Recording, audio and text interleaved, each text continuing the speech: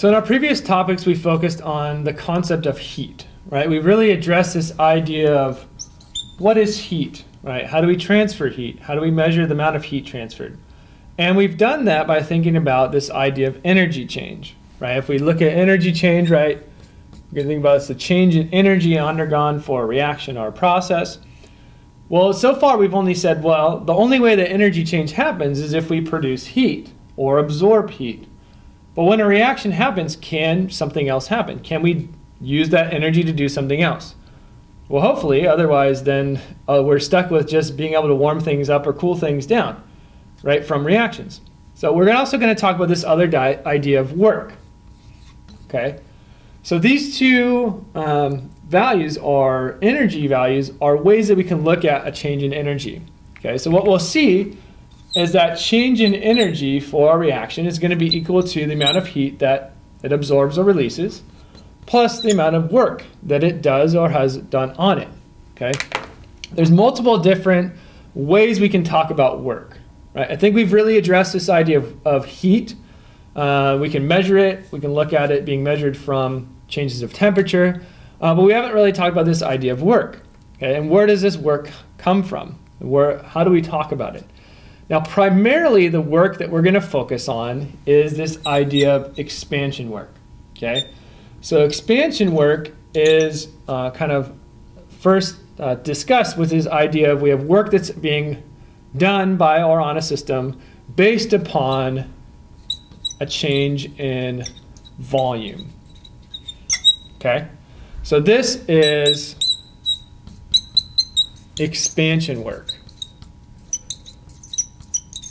So we can think about a reaction expanding or contracting, right? We can think about this idea.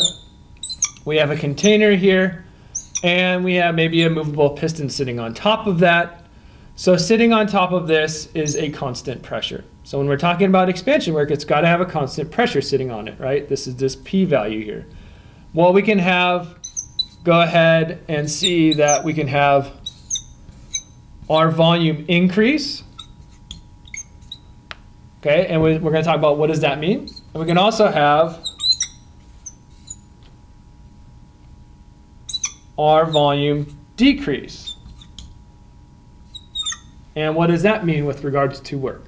Okay, so if we look at our volume increasing, we think, well, inside of here is our system, and outside of that is our surroundings. And remember, we always talk about heat and work as the system releasing heat or absorbing heat, the system doing work or having work being done on it, okay? Well, you think about the system. In order for the system to increase its volume, it's going to have to push up and push out on that pressure sitting on it, okay? So if we increase the volume, what we're going to see is that our system does work, okay? So if our system's doing work, it's going to cause it to expand, okay? So the opposite would be true if we have our system and it's being pushed down. Well, something's doing work on our system and pushing it down and compressing it. And so we see here is work done on the system. Okay, so the system is doing work here. When it's expanding, work's being done on the system when it's contracting. Now, why do we necessarily care about this? We would see this is quite important when we talk about gas reactions, where we have something expanding because we're producing gas or contracting because we're decreasing the amount of gas. Okay, so we're talking about this idea of expansion work. If our system does work, well, if you're exerting energy to do work, you're having to give that energy away. Okay, so if our system does work, we can think about that as being a negative value, right? Our system is losing energy. Okay. If our work's being done on our system, it's gaining energy. Somebody's doing work to it, right? First law of thermodynamics, we can't gain or lose energy. And so then that would be a positive value, right? It's absorbing energy, okay? So again, now we have the ability to have endothermic, exothermic reactions, positive and negative energy changes, or work being done on or by the system, positive, negative work energy changes, okay? The final thing I want to mention is that, well, this seems like something that's kind of arbitrary. Can we actually measure this looking at a reaction? Yes, we can also redefine this as being work is equal to negative change in moles of gas times R times T. Okay, so R is the gas constant, right? Okay, so we have our gas constant, and then T is our temperature in Kelvin. Okay, so remember our gas constant has units of Kelvin as the temperature. The final thing that we look at, well, what is this change in moles of gas? Okay, so the change in moles of gas is the difference in the number of moles of gas of our products, so how many we end up as a product, minus the number of moles of gas as our reactants. Okay, so we undergo a reaction and we see we can get a change in the number of moles of gas that we produce or at the end. Okay, so we go ahead and maybe we want to look at an example of this. So let's go ahead and bring that right back up here. And so we see, well, maybe we go back to our reaction we looked at last time. So hydrogen reacting with oxygen to give us water.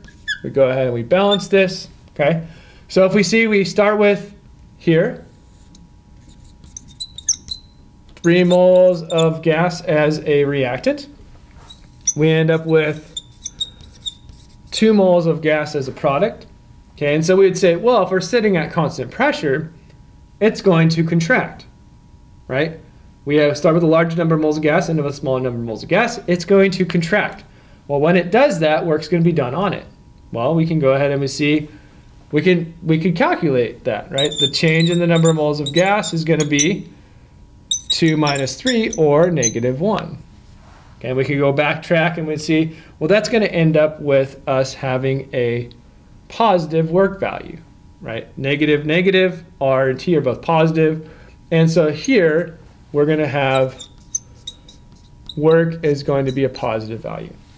Okay, so hopefully this gives us a good introduction into this idea of energy change, how that relates to work and heat. And then in class, we're going to talk more about this idea of calculating how much work is actually done by or on a system, as well as predicting that based upon reactions. So I hope to see you then.